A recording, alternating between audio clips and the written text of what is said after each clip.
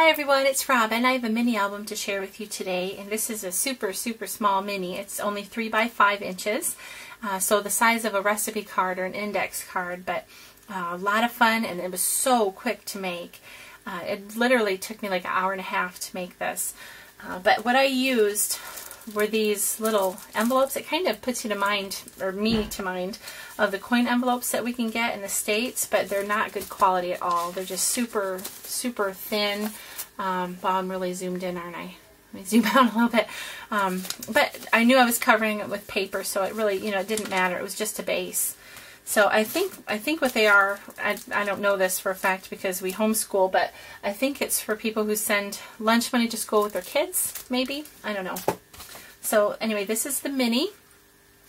I used Webster's Pages papers, which are my favorite. I love Webster's Pages. And for the binding, I used my binding technique. I have a tutorial for this, and I used my hinge binding as well, and I have a tutorial for that also here on my channel. I did them, I don't know the dates to put you right back to it, but it was like the beginning of this year or last year even, I'm not sure. Anyway, I have a small D-ring here in the binding, and I have a swivel clasp and some charms. And I made this for my best friend. She's my non-scrappy friend in the States. I really miss her, but she sent me a super sweet card and letter. So I just wanted to send her back a little something extra with hers when I write her back. This is just Stampin' Up! Textured cardstock. I think like always artichoke for those of you that know Stampin' Up! Products. Some Prima lace, and just made this flower. And then this is, this was so cute. It was totally unintentional, but I looked at it afterwards and it kind of put me to mind. This is a dragonfly charm that I attached under here with some jump rings. But if you look at it, it kind of looks like the stem and some leaves of the flower. So I'm easily amused anyway, but I thought that was super cute. I added some Prima bling with the clay flowers, and then this is just a sticker here that says memories, and then some Prima leaves. I left everything super simple on the inside just so she could add pictures and things.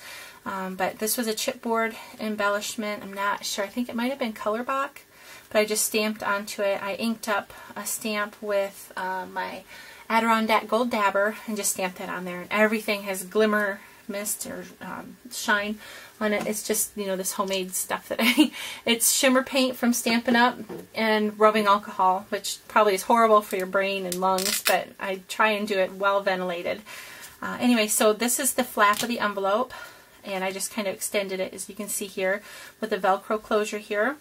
And each one of them have a little tag, and I think I cut all of them with Nestabilities dies.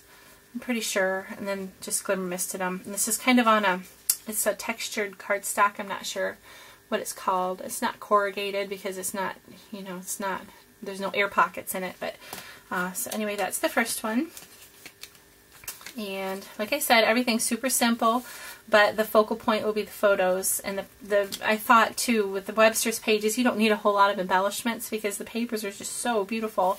I just added the Prima lace to every one of the pages, and then you can see the the binding I used was craft cardstock. Again, this one, and then these were cut. The tag tops were cut with the on the edge dies, just different ones, various ones. These are Prima journaling stamps. And such pretty paper. I love them. And then when I folded this around, I tried to be mindful, of course, of what would be on the flap to make sure it was orientated right. Am I saying that right? But you know what I mean. Just so it would have a, wouldn't be something that's upside down or something. So, and then here's this tag. And again, cut with the on the edge die. Here's this one. So pretty. I love Webster's Pages. I couldn't believe I read, I think I do subscribe to their blog, that they have some digital papers now, so I'm excited about that. I haven't gotten any yet. Here's the tag for this one. And I used the 6x6 papers. This one, like I said, just really quick, simple. Just wanted to let her know I was thinking of her. And that one. And then Of course, this one in the last page, I just created a little pocket with some pretty lace from Wild Orchid Crafts. And then just a photo mat here. And then this is actually on a Cane Company journaling tag. I just decided to cut off the, I backed two of them together and then just cut off the top with the on the edge die. And then added just a piece of the Webster's pages there. And then that finishes it off. So anyway, I hope you've enjoyed seeing it. I'm going to get this off in the mail to her. Our post office opens again on Wednesday, so hoping to get it in the mail on Wednesday for her. So thank you so much for watching. Oh, I have a couple of other projects too that I have kind of in the works. Nothing finished yet, but let me move these tags. They're all glimmer misted, but I haven't finished the... Aren't they so pretty? I love them. I love this paper collection. It's the Once Upon a Springtime. And so this is the cover. I just added the ribbons. I punched all the holes with my Bind It All and then just added some ribbons, and then I distressed those.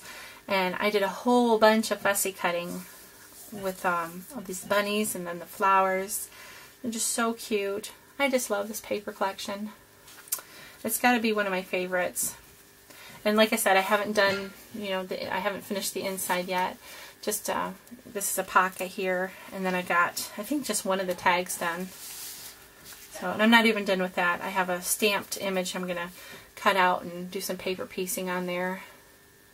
Prima Journaling stamp. And then I cut this out of one of the papers and added that on there. So cute.